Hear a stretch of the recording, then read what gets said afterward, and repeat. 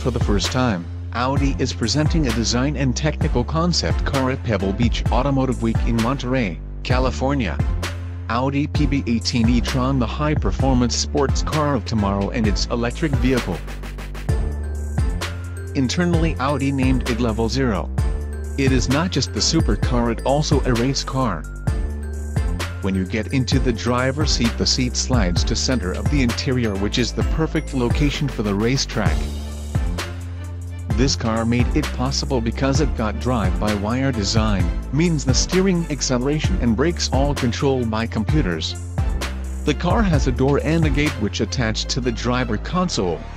So you open the door and open the gate, get in, and you need to close the seat gate, and then the door and the car will center you.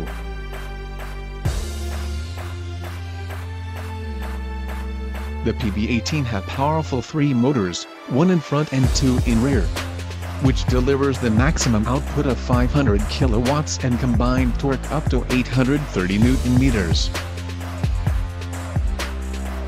The acceleration from 0 to 100 km/h not more than 2 seconds.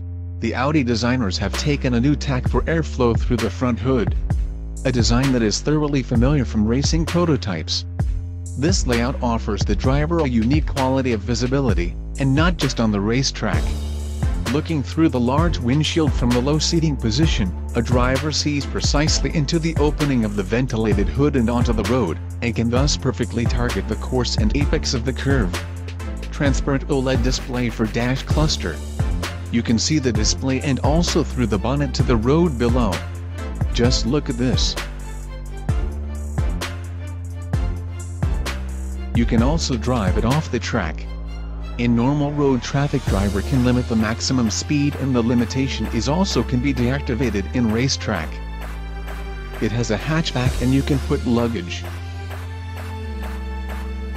The battery is placed behind the driver's seat,